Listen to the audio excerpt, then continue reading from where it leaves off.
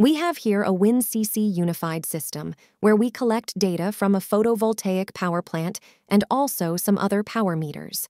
With our Kafka manager, we can publish the data to Kafka in the cloud. Here we see the configuration of it.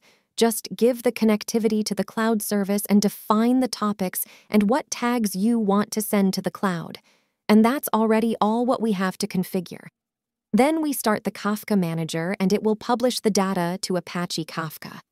On top of that, we can use imply.io, which is Apache Druid in the cloud.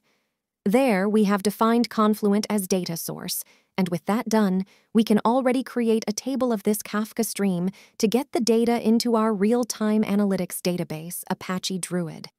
I create a new one, and we will see immediately the content of the stream. Then we just have to click Continue, and we have to define the time column in the stream.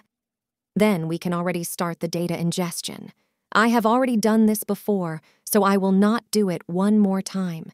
The table gets populated with the data from the stream. And with the table here, we can now already create dashboards with the data.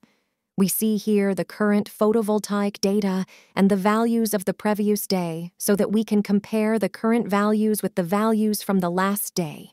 We also see here the input and output power meters.